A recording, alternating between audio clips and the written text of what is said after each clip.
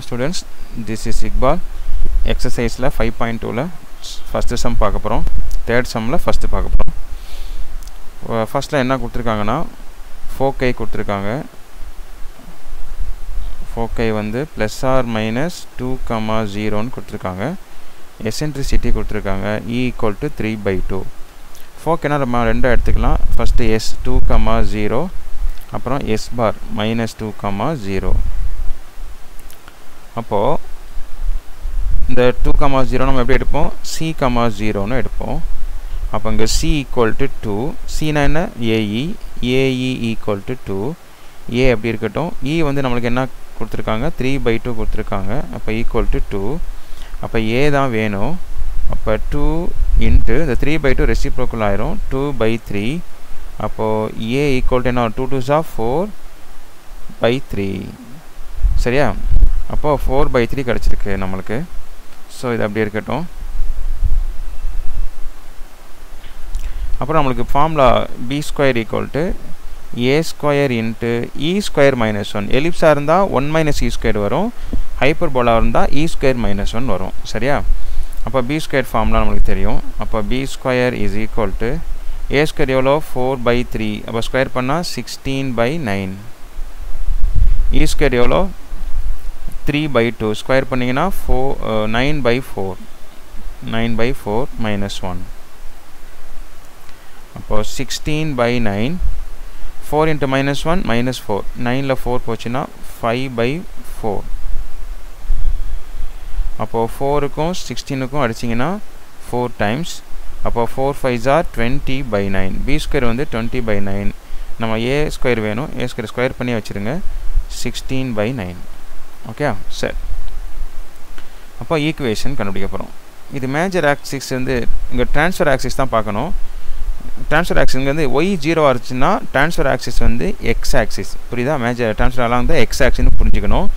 அப்போது எலிப்ஸில் வந்து X square கீழே உள்ள வேலையை பெருசாக பண்ணணும்னு சொல்லுவோம். இங்கே எப்படின்னா எது ட்ரான்ஸ்ஃபர் ஆக்சிஸோ அதுதான் ரைட் சைடு, அது பாசிட்டிவ் சைடு வரணும். ஆனால் அதோட ஈக்குவேஷன் வந்து எப்படின்னா X square by A square minus y square by b square equal to 1. இங்கே y 0 இருக்கனால x வந்து என்ன பண்ணியிருக்கேன் பாசிட்டிவ் சைடு போட்டிருக்கேன். சப்போஸ் x 0 வந்துச்சுன்னா y square by b square is equal to x square by a square வரும். புரியுதா? Okay. So இப்போ வந்து x square by a square எவ்வளோ கண்டுபிடிச்சிருக்கோம் பாருங்கள் 16/9. x square by a square 16/9. by 9 மேலே போட்டுருங்க முடிஞ்சிச்சு. minus y square b square எவ்வளோ கண்டுபிடிச்சிருக்கோம் 20/9. இப்போ y square by 20/9 மேலே போட்டுருங்க equal to 1. That's all. Third subdivision வந்து ரொம்ப ஈஸி தான். பாசிங் த்ரூ த பாயிண்ட் 5, -2 கொடுத்துருக்காங்க. பாசஸ் த்ரூ 5, -2 கொடுத்துருக்காங்க. The length of the transfer axis is 8ன்னு கொடுத்துருக்காங்க. எக்ஸ் ஆக்சிஸ்னு கொடுத்துருச்சு 8ன்னு கொடுத்துருக்காங்க. அப்போ 2a ஈக்குவல் டு 8. அப்போ இந்த இடத்துல என்ன பண்ணலாம் a ஈக்குவல் டு 4 ஸ்ட்ரைட்டாக கண்டுபிடிச்சாச்சு. அப்போது transfer axis along the X ஆக்சிஸ்னால் equation என்ன வரும்னா X square by A square minus Y square by B square is equal to 1. அப்போது ஏ ஸ்கொயர் நம்மளுக்கு தெரியும் எவ்வளோ 16. ஏ ஸ்கொயர் வந்து 16 இங்கே போடுங்க. a square equal to 16. அப்போது X square by 16 minus Y square by B square is equal to 1. Bosses through கொடுத்துருக்காங்களா அந்த பாயிண்ட் அப்ளை பண்ணுங்கள்.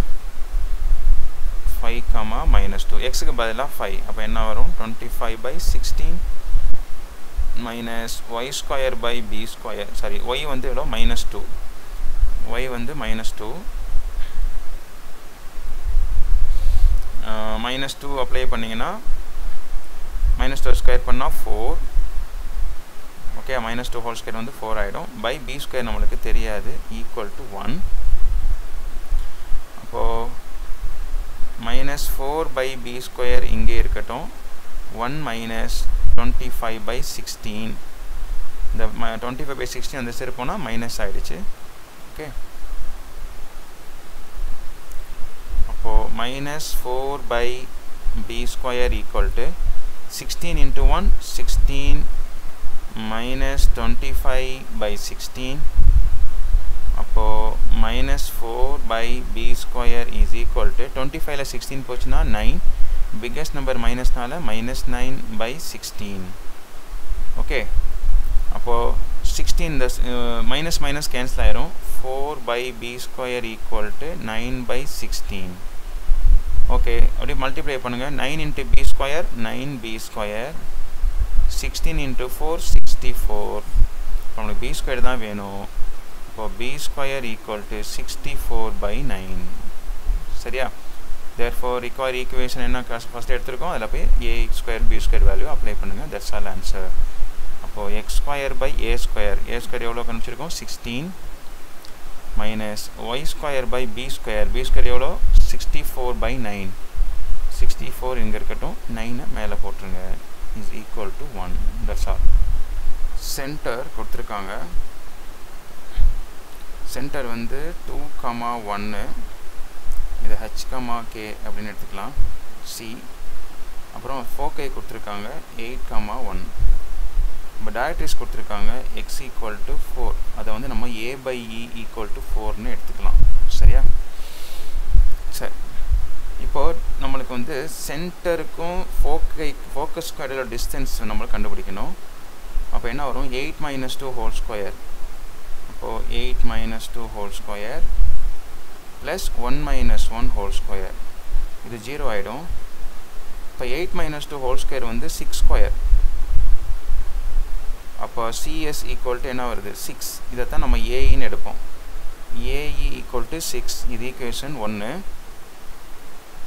அப்புறம் நம்மக்கிட்ட என்ன இருக்குது a by e இருக்கா அது வந்து a by e equal to 4 இது equation 2ன்னு எடுத்துக்கோ இது ரெண்டையும் மல்டிப்ளை பண்ணுங்கள் equation 1ஐயும் equation 2ஐயும் மல்டிப்ளை பண்ணுங்கள் அப்போ ae into a by e equal to 6 into 4 e cancel ஆகிடும் அப்போ a ஸ்கொயர் நம்மளுக்கு கிடச்சிருச்சு 24 சரியா அப்புறம் இன்னொரு ஃபார்முலா இருக்குது b square equal to c square minus a square formula இருக்குது c ஸ்கொயர்னா ஒன்றும் இல்லை a தான் c ஸ்கொயர் அப்போ என்ன வரும் 36 minus 24 is equal to 12 இப்போது நம்ம a ஸ்கொயர் b ஸ்கொயர் கண்டுபிடிச்சாச்சு இந்த சென்டர் கொடுத்துருக்கனால நம்ம ஈக்குவேஷன் ஆஃப் த இப்போ இங்கே பார்த்தீங்கன்னா a ஸ்கொயர் b ஸ்கொயர் கிடச்சிருச்சு சென்டர் கொடுத்துருக்காங்க இங்கே transfer axis along the X ஆக்சிஸாக Y axis அப்படி கண்டுபிடிக்கிறதுனா ஒய் பாருங்கள் ரெண்டுமே ஈக்குவலாக இருக்குது பாருங்கள் இங்கேயும் 1 இருக்குது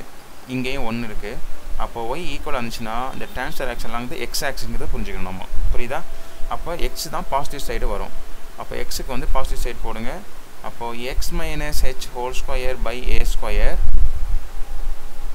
minus Y minus K whole square by B square is equal to 1 இப்போ x minus h ஹெச்ங்கிறதுனா 2 x minus 2 whole square by a square வந்து எவ்வளோ கண்டுபிடிச்சிருக்கோம் 24 minus y minus 1 k வந்து 1 whole square by b square வந்து 12 நினைக்கிறேன் 12 is equal to 1 that's all